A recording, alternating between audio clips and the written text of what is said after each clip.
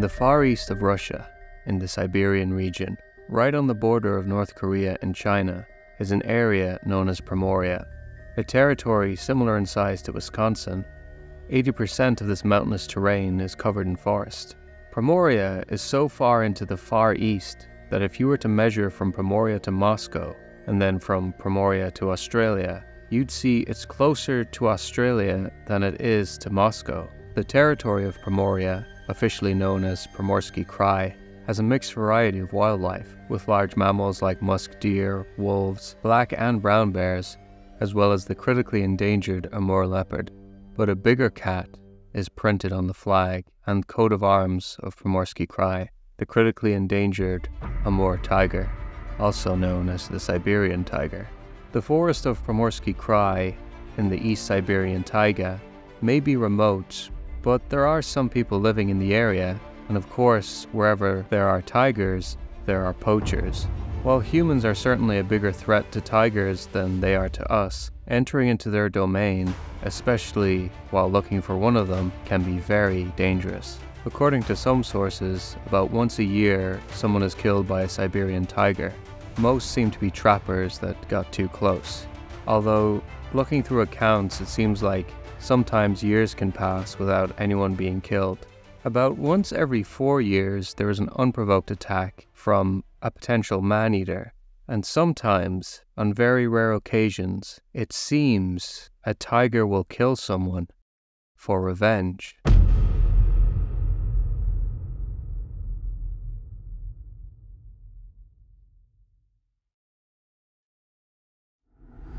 On December 5th, 1997, a man named Yuri Trush got an urgent message that he was needed in the taiga forest. Trush was the leader of an inspection tiger unit, a team of rangers that fight against forest crime, particularly poaching, and it's a dangerous job.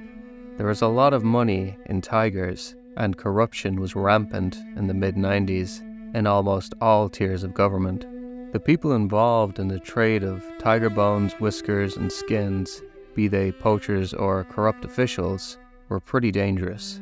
Historically, the poachers have been winning the battle. The range of the Amur tiger has shrunk significantly, and their numbers have fallen off a cliff. According to facts and details, the Amur tiger would be extinct if not for the Second World War, drawing so many people away from the area and closing all the borders. A ban was put on tiger hunting in 1947, but as you can probably imagine, the ban didn't stop poaching outright, and Yuri Trush and Inspection Tiger had to work pretty hard to fight against poaching. But this time, Trush wasn't called to arrest someone for breaking the laws of the remote land, but to investigate a tiger attack. Traveling around in the remote forests of Primorsky Krai could be treacherous, and not only from tigers. Entering into this far east region was like taking a trip into the Wild West, and they had to go in prepared. Trush brought 2 of his squad mates with him, Alexander Gorburukov and Sasha Lazarenko. They traveled in an old army truck, and were all armed with knives, pistols, and rifles. In The Tiger by John Valliant, he describes them as some kind of wilderness SWAT team. They are certainly serious, grounded men. Some might call people like Yuri a ranger's ranger. While Trush was a soldier in Kazakhstan, he was an accomplished athlete, winning a dozen regional kayaking championships, and he also won many local weightlifting tournaments. He was skilled at hand-to-hand combat, particularly karate and aikido. He was so skilled, in fact, he taught hand-to-hand combat to the military police. With a description like that, it's no wonder John Valliant described him as the alpha male wilderness cop, ready to throw down at a moment's notice. However, even a tougher-than-nails person like him would be shaken from what he was about to find, waiting for him in the forest. And Yuri had already received many death threats before. In the book The Tiger, the area is described as similar to that of Sherwood from the Legends of Robin Hood, with some poachers simply trying to get food to survive. But some stories remind me more of Mad Max. There are many illegal firearms in the taiga, and Yuri has been shot at multiple times, and in one story he even had to intercept a tank going through the forest.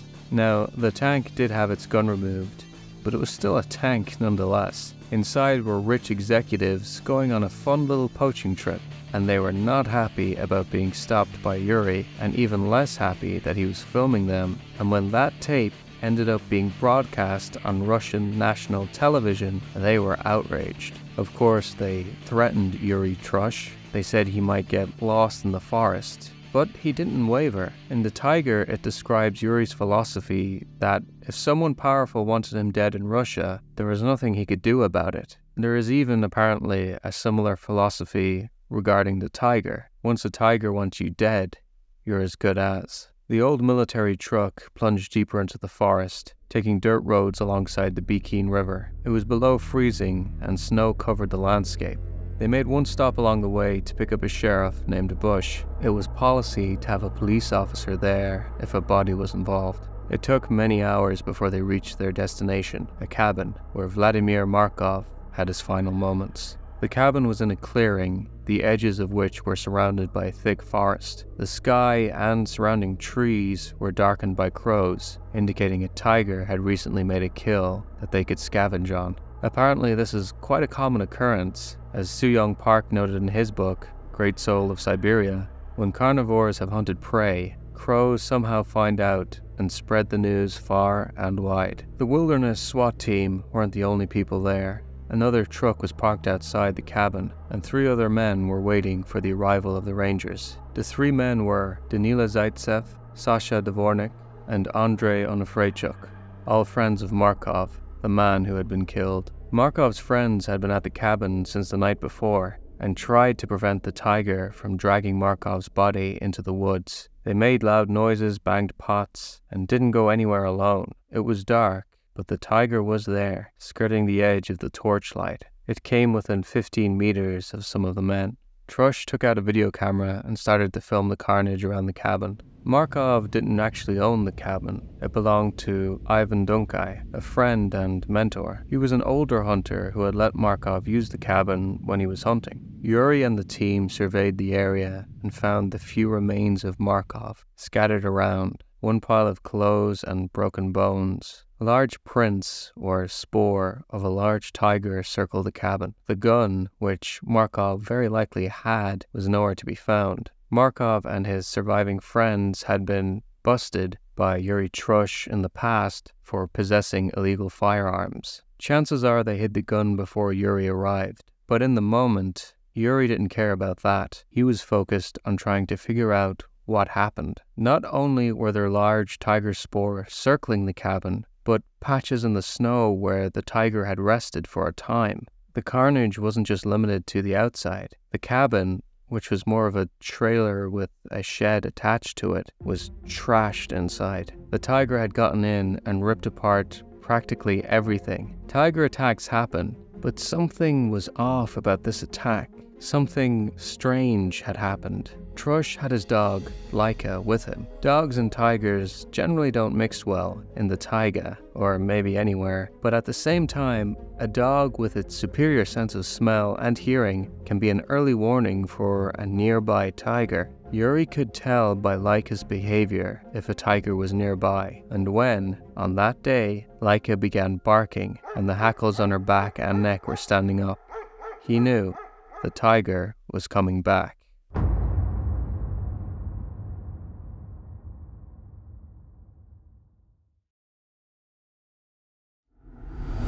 As stated, Yuri Trush had met Vladimir Markov before, over a year before the tiger attack. While Yuri Trush was on a routine patrol, he found a dead badger in a pot by a stream close to the cabin. He went to the cabin and found Markov there. Markov tried to tell him that the badger had been chased into the pot by dogs and then it had died in the pot, but Yuri cut open the badger with a knife and found a shotgun pellet. Now Yuri could have gotten Markov into a lot of trouble for having a gun and a hunting knife, which wasn't allowed at the time, at least not without a license. But as long as Markov gave up the gun, which he did, Yuri would let it slide. Trush was sympathetic to the local population, and even though he went after wealthy, important people, and sometimes even local police, with those who were struggling to survive, he would often let minor offenses slide a bit. Life's tough in the taiga, and in the village of Sobolonye,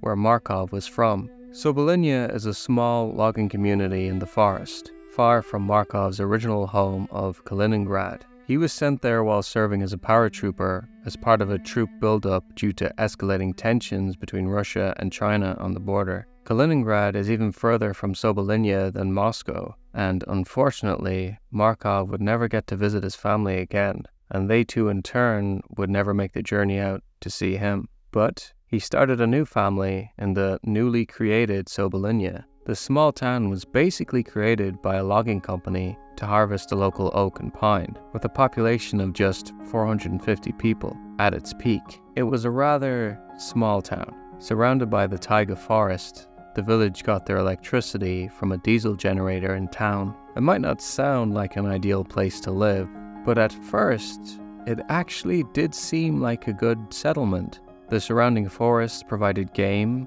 as well as fruit, nuts, and herbs. The logging company provided employment, but they also built a school, a library, a clinic, stores, and all the other things a small village would need. As described by Mr. Valliant, it was a place of optimism and fresh starts, and from their vantage, communism worked. Here, man, nature, and industry could coexist for the common good.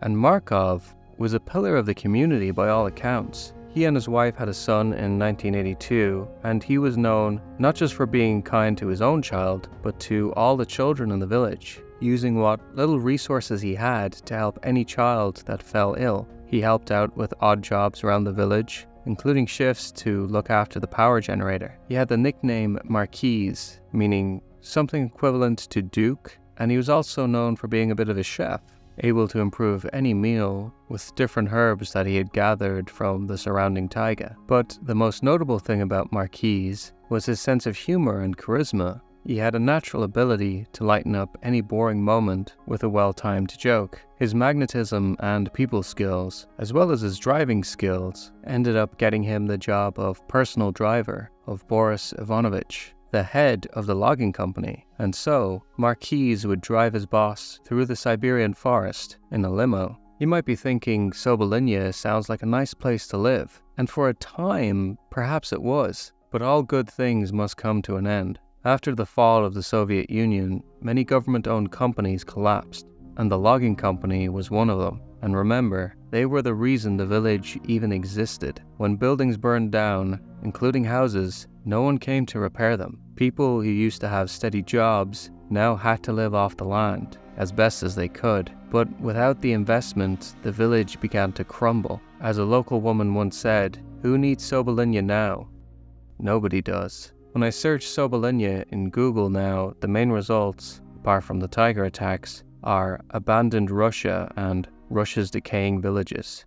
At times like this, some people might try to leave, but Marquise did not. The village needed his skills and his humor more than ever. He still did what he could for the village, sometimes staying in the small generator building all night, making sure the little diesel engine was providing power to the town. I know this is a tangent, but I think it's kind of important to give a bit of context. Often, this story is just a footnote. A poacher messed around with a tiger and was killed. Poacher isn't a word that invokes positive feelings, but Markov was more than just a poacher. He was a father, he was a husband, he was Marquise, a flame of light in the frigid depths of this Eastern Russian village. But what really happened? What went down between him and the tiger?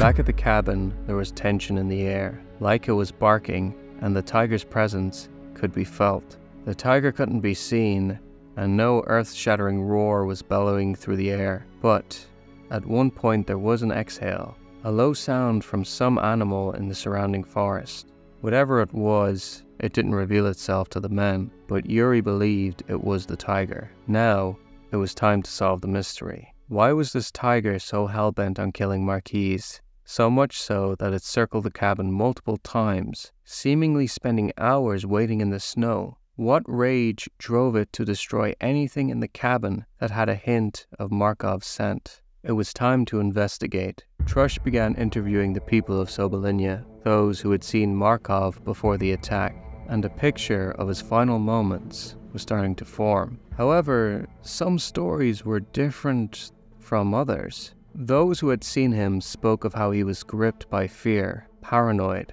and not at all himself.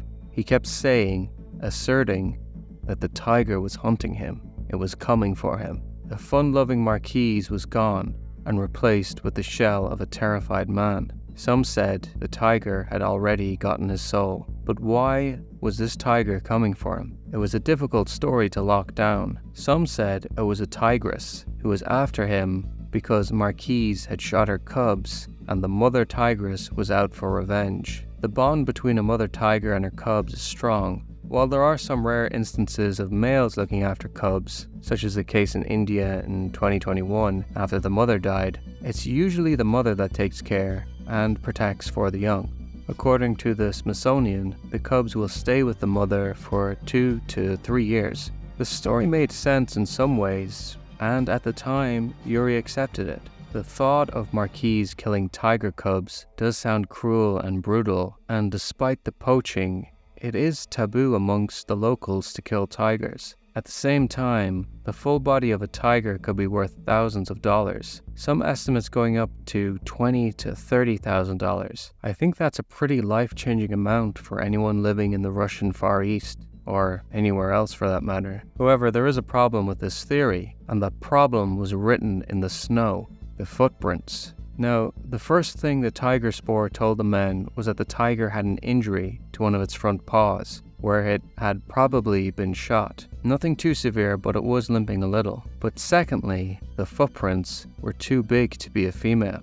As stated by Soo-young Park in The Great Soul of Siberia, tigers' size, age, and sex can be determined by their pug marks and the length of their strides, and these were the footprints of a big male. There are some pretty large size claims of Siberian tigers from the past. Some I'm a little hesitant on, and there is a theory now that the extra big Amur tigers were all hunted, robbing the gene pool of those big tiger genes. But there were still big tigers in the taiga, and this big male may not have been a record breaker, but Sasha Lazarenko, one of the men on Yuri's team, said it was the biggest footprints he'd ever seen. There were other stories from interviews. Perhaps he wronged the tiger in another way. There seems to be a delicate balance between the locals and the tigers, a sort of unwritten law of the land about how they have to respect each other. Many seem to feel if you leave the tiger alone, they'll leave you alone. Don't wrong them and they won't wrong you. It's almost like a tiger is seen similar to a human, or at least they're on equal footing. The indigenous people of the region referred to the tiger as Amba. According to Peter Matheson in his book, Tigers in the Snow, Amba meant God to the indigenous people, but the word was given the meaning devil when Russians from the west arrived.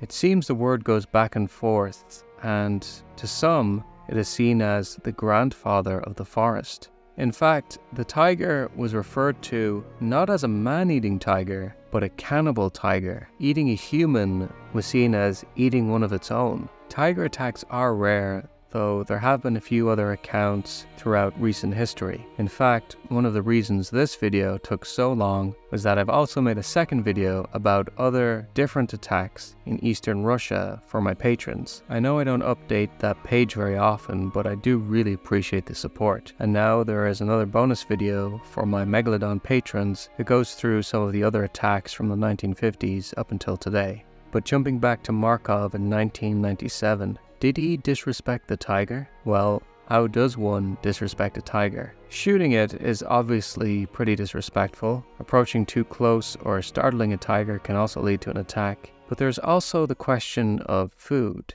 All living things need energy, of course, and you need a lot of energy to survive the climate of the taiga forest. The people of Sobolonye struggle to survive off the land, as do the tigers. Generally speaking, predators are only successful at catching prey about 50% of the time. But for tigers, the number may be somewhat lower, although it kind of depends on which research you read. When we look at some older reports from the 1960s, from someone like George Schaller, the success rate was fairly low, about 1 in 12. Mr. Schaller is a biologist and conservationist who has been incredibly influential in his years as a conservationist, winning multiple awards for his efforts. He is best known, along with Dian Fossey, for helping protect the mountain gorillas of the Virungas. His book, The Deer and the Tiger, was one of the first to attempt this kind of research. But this was done on tigers in the Kanha Tiger Reserve in India, and many researchers at the time thought any estimate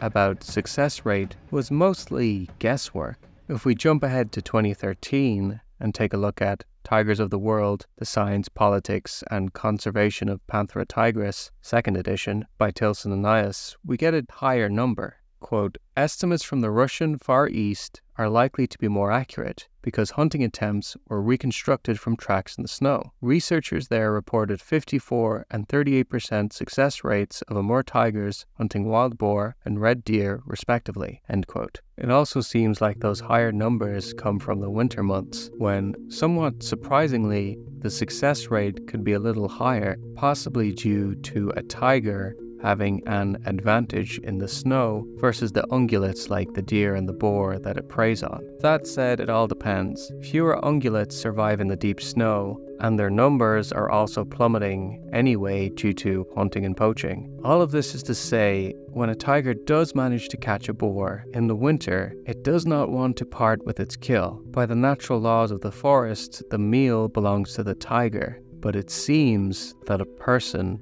broke these laws. Marquis, wandering the snowy landscape, at one point came across a freshly killed boar. A dead boar could not only feed him and his family, but he could give the extra meat to people in the area. He could even sell it. And there it was, right there in front of him. And Marquis made the fatal error of taking the tiger's meal. On an article written on Facts and Details, it states, scientists who have tracked tigers for years believe that the animal will always return to a kill, no matter how many days have passed. At some point, the tiger would have returned to see its kill had been stolen, and it wouldn't be hard to track down Marquis at the cabin. And when he saw the large, angry male tiger circling the tiny structure, he fired off a shot from inside, hitting the tiger in the front paw and scaring it away temporarily. Then, Markov himself fled the scene and went to the nearest people he could find. Or, another version of the story is that he encountered the tiger at the same time he stumbled upon the kill. The huge male most likely would have let out a thunderous roar, letting the intruder know the boar was tiger property, and Markov may have responded in the worst way possible. Now you might think, understandably so, that if you're going to be wandering through tiger territory, you'd want to be armed and have hunting dogs with you for protection. But John Valliant thinks this might be what caused the downfall of Markov. Imagine if he hadn't been armed when he came across the tiger and there weren't any dogs that were at risk. What would he have done when the tiger roared? Well, I imagine initially he would have frozen from the shock and fear of the moment, but then the experienced outdoorsman may have slowly backed away from the tiger until out of sight. And while there is no guarantee, there is a reasonable chance the tiger would let him be. After all, if it had a meal to consume and the human was going away, why waste the energy? But in the heat of the moment, with a tiger roaring and his dogs barking and fearing for his safety as well as his dog's safety, and feeling a rifle in his hands, he may have taken the shot. And after the tiger retreated, he may have taken the meat. I don't think it's possible for us to ever know exactly what happened, and there are more versions of this story, but we do know that at some point he took the tiger's kill, and at some point he shot the tiger. Two things a tiger is unlikely to forgive. After that, Markov left the cabin and went to his friend and mentor, Ivan Dunkai, the actual owner of the cabin, and he was acting weird. He told Dunkai there was a tiger out there hiding, and then suggested they go out and go hunting together. At this point, it was already dark, and Dunkai, puzzled by the proposal, suggested he stay with him and have some soup, but Markov refused and left, out into the darkness. He went to a small logging camp.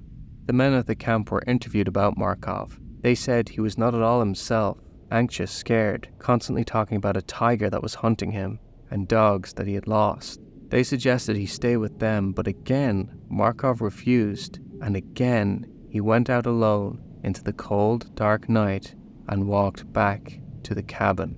It's somewhat curious that he was so struck with fear and yet still went back all alone in the dark. The other thing that is curious is that the tiger was waiting.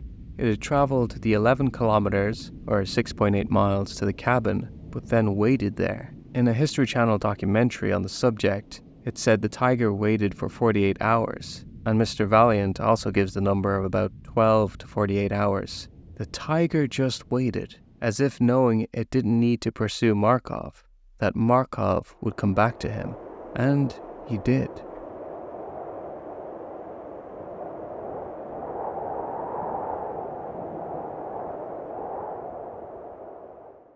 So what was to be done about the large male tiger that had devoured a man? Well, in a sense, nothing. The thing is, for an animal to be declared a man-eater, it usually has to display a pattern of behavior that it has transitioned to hunting humans. In the documentary Conflict Tiger by Sasha Snow, and in John Valliant's book, they mention that in India, a tiger has to kill 4 people before it is labeled a man-eater.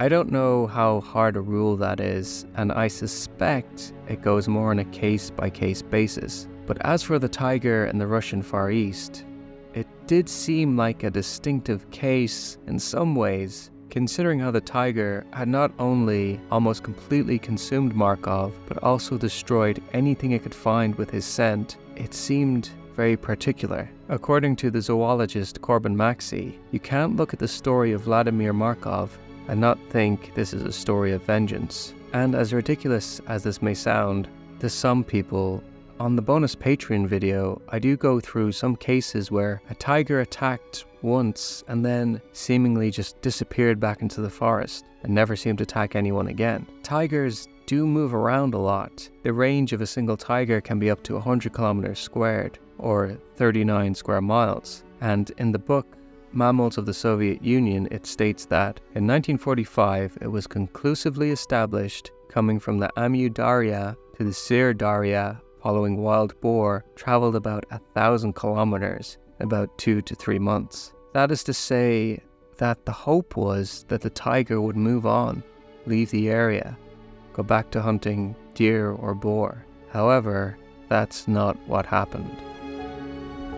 In the days following the death of Vladimir Markov, the town of Sobolonye was plunged into despair and fear. People were afraid to leave their home, especially after dark, and people were wary of entering the taiga forest, or at least some were. There was a young man living with his parents in Sobolonye of the name of Andrei Pochepnya, and according to the book The Tiger, Andrei didn't have a great time at home, so he tried to spend as much time as possible with his friends, hunting and trapping, especially his friend Dennis. The boys were both ex-soldiers and knew the taiga well, but after a few journeys into the forest, after Markov's death, the boys were forbidden to re-enter by their parents. Dennis obeyed, but Andrei did not. As I said, he didn't have a great relationship with his family, and one morning, after a possible fight with his parents, he left home and went into the taiga to check some of the traps he had set up previously. And again, there was this idea that the tiger wouldn't attack anyone who hadn't wronged him, this law of the forest. And since Andrei hadn't done anything to this tiger, perhaps he thought the tiger had no interest in attacking him. There was a cabin in the forest where Andrei could spend the night. However, he only planned to go for 1 day, and after 3 days passed, concerns were growing. Dennis and his father went to the Pochepnya family home. Andrei's mother was worried, but Andrei's father was a night watchman, so they had to wait until the next morning for him to return home. And then, after 4 days, they gathered up a few more men and went into the forest to search for Andrei. They found what was left of him. The gun Andrei brought with him was loaded, but on inspection, they realized it had misfired. There was a mattress in the snow that the tiger had dragged out of a small makeshift structure, and then it seemed the tiger lay on the mattress and waited for Andrei. Somehow, the tiger had sensed his approach, either by smell or sound, and waited to ambush him. When the news hit Trush on December the 15th, it hit him hard. and almost everyone held him personally responsible, saying he should have hunted down the tiger right away, that it was his fault an innocent young man had died. Markov's wife even yelled and shouted at him that it was all his fault, and the papers said the same. Many may have even wished the tiger had gotten Yuri Trush instead, and perhaps they would get their wish. It is important to remember, though, that Yuri Trush still thought it was a mother tigress that had attacked Markov to protect her cubs, and his main job was protecting tigers. But regardless, the tiger had to go. At this point, we should probably mention the boss of Inspection Tiger, Vladimir Shatinin, aka the General, on account of the fact he liked to dress in military attire, including large officer hats. And he didn't filter his thoughts when it came to protecting the tigers of the Amur region. There's even an interview where British journalists asked him how tigers could be saved, and he simply said, AIDS. When they responded with, "But don't you care about people?" he replied, "Not really."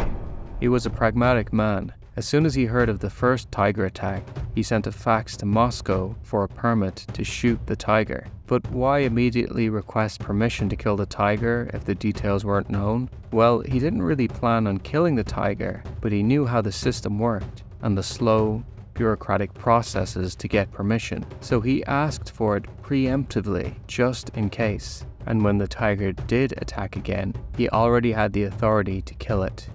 The hunt was on. 2 trucks full of armed men pulled into Sobolonye. Yuri Trush and 6 others went to the attack site to try and confirm for certain it was the same tiger, and after examining the tracks and noting the limp in the tiger's step, they confirmed what they had already thought. It was the same tiger, and before the tiger added a 3rd person to its list of kills, they had to hunt it down. They had their guns and a Kung military truck, and sitting in the back of the truck, the general allowed everyone a chance to speak about the best way of getting the tiger. The idea of hunting it by air in a helicopter was thrown out fast, as it was expensive and not particularly effective considering the thick tree cover around the Bikin River and taiga forest. Steel cage traps was also something discussed, but since there was a chance of catching the wrong tiger that could be injured in the process, and that it would also take days to get the traps delivered and set up, they decided it wasn't worth it. In the end, they decided they would split into 2 teams. One team would track the tiger on foot, and the other would go into the Kung and look for any signs of the tiger by the road. At night, they all slept in the Kung. Trying to track down a tiger in the dark was just too dangerous. On the first morning of the hunt, Dennis, the friend of the recently killed Andre, showed up on horseback, armed with a shotgun. He was going to join. It was a slow pace tracking the animal through the forest, and they could only go so fast. Yuri found tracks showing how the big male had attempted to catch a deer and failed. The injury may have only slowed the tiger down slightly, but slightly was all it took for a tiger to lose any edge it had on its prey. The tiger was hungry and getting hungrier. Moving through the forest, Trush and the general bumped into people hunting and foraging, and they ordered the people to leave, go home, and stay there until the tiger was dealt with. But often the people would refuse, adding more stress to the situation. They continued to track the animal and covered an area of almost 100 square miles. They had even found tracks of a few other tigers in the area, but from the spoor, they could tell none were as big as the male. As they continued to track the tiger, something happened that Yuri Trush was afraid of. The tiger changed direction and had come right up to the outskirts of the village. Trush said they could see Sobolonye and were only 200 or 300 yards away. The tracks went west into the forest, around the village, and now it was getting dark, and they could no longer track the tiger. As soon as night fell, someone from the team got everyone inside. At midnight, the generator was shut down, and Sobolonye went dark. The only sound was the barking of dogs, and Trush thought maybe the tiger would take a dog in the night, but he was wrong.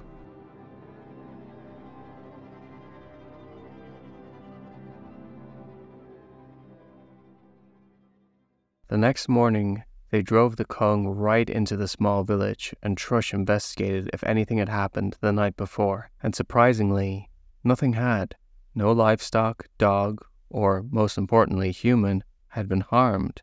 And when the tiger tracks were located again, it was clear the tiger, for whatever reason, hadn't gone near the village, despite all the easily available food. They did find that the tiger had forced its way into another cabin in the forest, but luckily the owner hadn't been home when the tiger arrived. More days passed as they tried to track down the tiger, occasionally finding tracks on the roadside, only to get out and realize they were the tracks of a different tiger. They had been searching for the cannibal tiger for over a week now, but finally they had found more tracks and dismounted the Kung and followed the tracks into a clearing. There was Trush and 2 of his men. One of them, Pionka, put his hand down to test one of the tiger tracks. He swore and yelled, "It's hot." The tiger was close. They walked through the clearing towards the forest, looking for any sign of the tiger. But before they hit the tree line, a roar like thunder exploded all around them. The roar of a tiger can be so loud,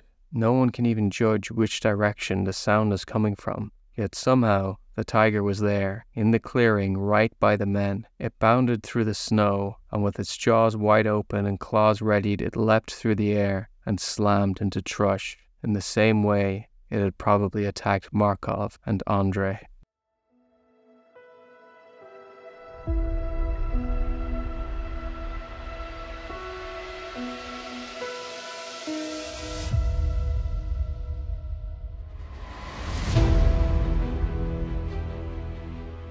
Mercifully for Yuri Trush, though, he was not alone, and in the few moments the tiger had pounced at him, the 2 other men had fired off 11 shots at the tiger, and Yuri himself managed to fire twice. The tiger still went into Trush. From the momentum, he was scratched up, but his walkie-talkie had blocked a possible lethal blow from the tiger, and it hadn't been able to make a final neck grab, as his rifle had gone down the tiger's throat. Yuri got up, while one of the other men fired one more shot to make sure the tiger was dead.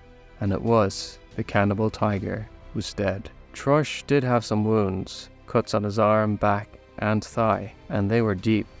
They used pieces of metal cut from a can to staple him back together and sterilize the wound with some vodka. He never went to the hospital. Trush radioed the general, and the general told him, bring the tiger back to the village so that the people could see it was truly dead. After all, not everyone had much trust or faith in Inspection Tiger. They brought the tiger back to the village, and then they opened the back door of the Kung so people could see the tiger themselves. Some kicked and spat on the carcass, others asked what would become of the body, and many villagers had their chance to see the tiger, including Andrei's sister and mother. After a while, the general took Yuri aside and told him it's time to take the tiger away. They drove out into the forest and started skinning the big cat. They built a fire too. The general had burnt many a tiger pelt to prevent it from ending up in the wrong hands and the black market, but decided not to burn this one. When the men started cutting open the tiger, they realized it had many more wounds than initially thought. He had the wound in his left forepaw, but he had also been shot twice in the right rear leg with buckshot. Now, almost all of the bullets fired at the tiger by Trush's men and Trush himself had gone through. One of Yuri's bullets was still lodged in the animal, but they found multiple other bullets in the tiger. The end of its tail was also missing and had possibly been shot off. Valliant writes, Markov may not have been the beginning, but rather the last straw, and Trush even said it was men who were responsible for the aggression of this animal. Sometimes people comment that any tiger will try to attack any person it sees, but this just isn't accurate. Clearly, a large predator like a tiger can be very dangerous, but there are also many other accounts where the tiger simply has no interest in attacking a person. The naturalist and author wrote about an incident in his book, Tigers in the Snow, where conservationists attempted to catch a big male in a snare to be tranquilized and then collared, but as the biologist approached, he broke free and bounded away. And I've read many other similar accounts. At the end of the day, the tiger definitely is a dangerous animal, but it generally doesn't have any interest in human affairs, and in many places, including the tiger is under threat from humans. Habitat loss as well as poaching means the Amur tiger's numbers are low, but hopefully through conservation efforts, the Amba will be able to hold on for many more years to come.